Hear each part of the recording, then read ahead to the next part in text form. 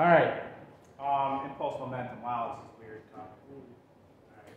I'm sure everybody's about 12 to 15 feet away from me. All right, so I guess maybe I should wear that visor thing, huh? For entertainment value at least. All right, because you can definitely take me seriously in this. Huh? Oh, definitely. It's all fogged up. All right, so impulse momentum. It all starts with Newton's second law, right? F equals ma. I got the refill kit in, guys. I refilled them this morning. Check it out. Nice and bold. F equals ma, right? And, you know, we've talked about vectors in here, so I'm going to include the vector notation here so we can kind of keep track of it. Because that's going to be important as we move forward. Keeping track of that if we have to use I hat, J hat, K hat notation. So, acceleration. What's another way to represent acceleration if we were meant to make this what we call a differential equation? So if we want to take this and write it in differential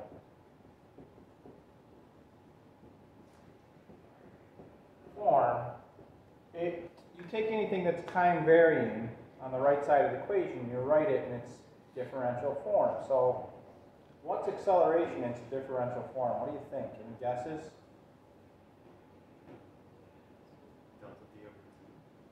Close. dv dt. So differential equation, if you want to turn this into a differential equation, to write the acceleration in terms of the derivative of velocity with respect to time, you carry the vector symbol with the v, right? Which is kind of interesting. mdv dt. Cool. All right, so this is now what we call a differential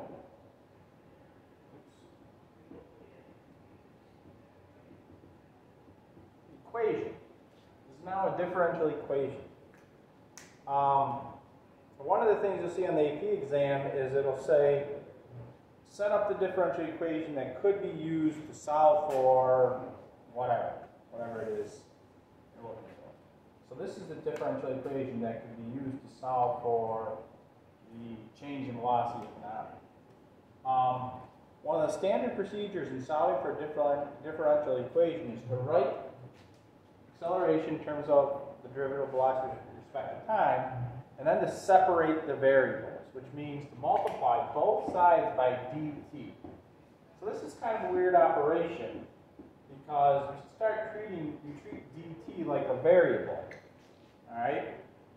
We multiply both sides by dt and we bring it over there. So what we end up with is the force dt equals mdv. All right? Now, in kind of the non-differential form, we would have written f equals m delta v over delta t, right? Multiply both sides by delta t, and you end up with f delta t equals m delta v. All right? If we had not treated it in differential. Well, we have kind of an interesting result here. mdv and m delta v represent the change in momentum of the object. All right? The change in momentum of the object. This would be dp in differential form. This would be delta p in just regular old non-differential form. That thing on the left, f dt and f delta t, that's what we call impulse. This is what we call impulse.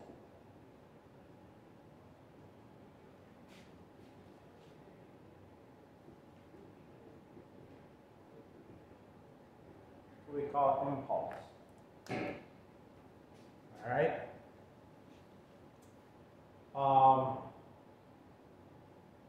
It has a symbol, capital J, you might remember. We don't really use that symbol too much. The Regents does. So you saw it last year, capital J. I didn't really even ever see that variable until I went back and started teaching Regents physics. We just called it impulse, change in momentum. That variable isn't really used that much. You usually just call it delta P, right? Change in momentum. Now, over here, you get kind of a cool result. All right. Let's take a look at this equation here, Newton's second law. Kind of go back to what we had there. The idea that, let's see here, F equals mdv dt. All right. Well, we just said this equals the change in momentum dp, right? So what you get is F equals the rate of change of momentum. F equals the derivative of momentum with respect to time. Very cool result, very important. That is Newton's second law. All right, that's Newton's second law. F equals the derivative of momentum with respect to time. Or you could write it in non-differential form, delta P over delta T. All right, but in calculus-based physics, this is the way you typically will represent Newton's second law in upper level physics. When you have something moving, you don't really pay attention to its velocity function. You either pay attention to its momentum function or its force function. And if you think about it, the momentum and the force function are simply the velocity function and the acceleration function multiplied by mass, right? Because momentum equals mass times velocity, force equals mass times acceleration. So rather than tracking an object's velocity function, you'll track its momentum function, and that encompasses its motion, completely. Because the mass is going to affect the velocity, so if you track the momentum, you can figure out its velocity at any time. So that's really important. And now, over here, you'll see, if we started there and separated the variables, we'd end up, let me go back over here.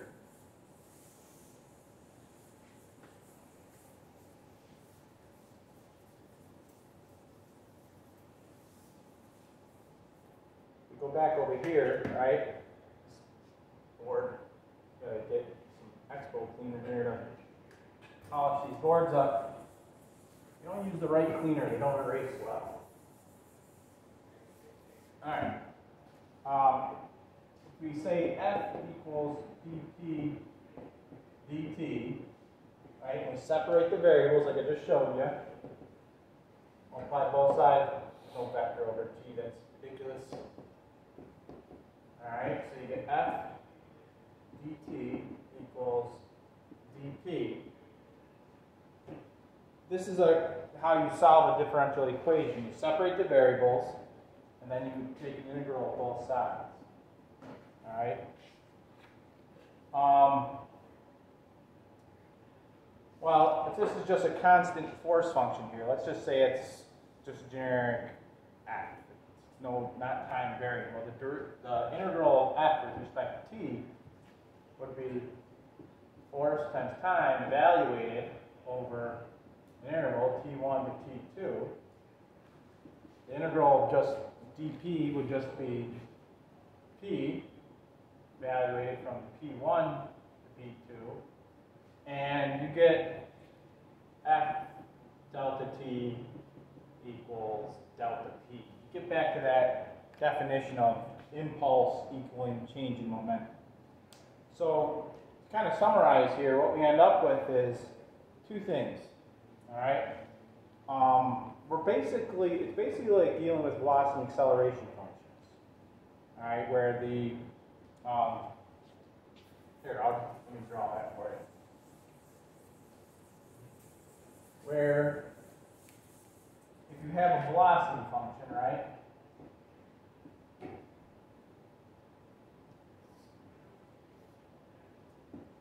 The derivative,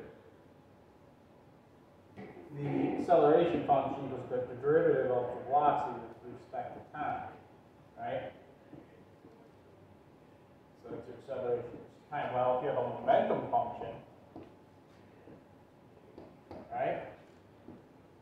Force equals the derivative of the momentum function with respect to time. All right, and that's kind of the new big idea here, right?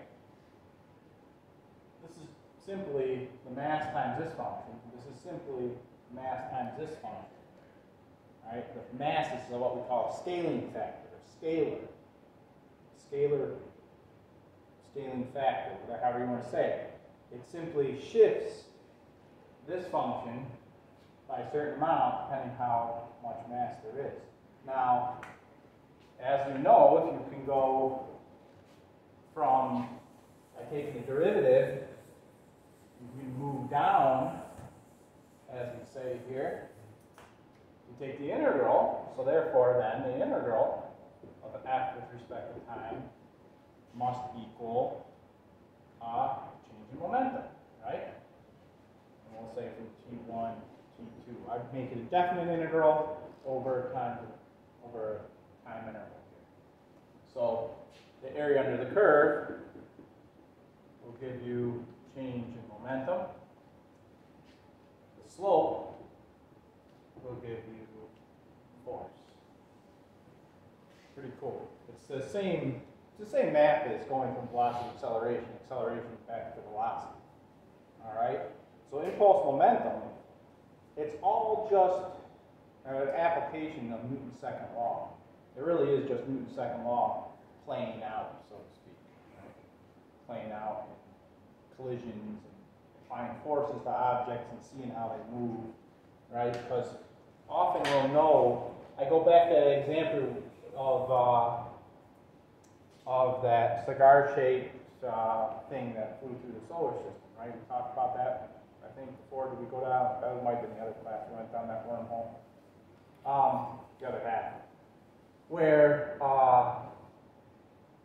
we saw this object pass through the solar system, and then when it exited our solar system, it's accelerated at a rate that was not predicted, right? Because we know the force function provided by the sun on this object as it is moving, and from gravity, and as it left, it didn't behave that way. It didn't behave as if it was only that force. So some people theorized the object may have been, some sort of alien solar sail or something like this. Who knows, right?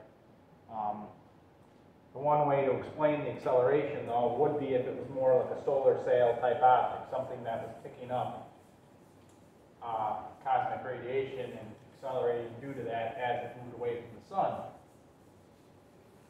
So we can figure out what force function should be, right? That's the point here. Figure out what force function is. Then you got to figure out how that causes the object to move.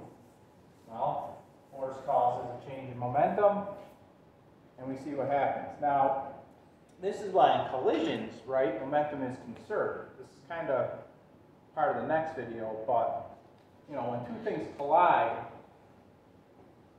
right? When two things collide, if I have a block coming in this way, a block coming in this way, when they touch each other, what must be true about that force between them?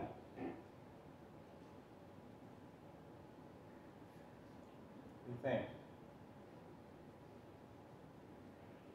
When they hit each other here, what's true about that contact force? It's the same. It's the same, equal and opposite, same magnitude, right? So each of these, as they hit each other, the force that accelerates it back, this would be the force of 2 on 1.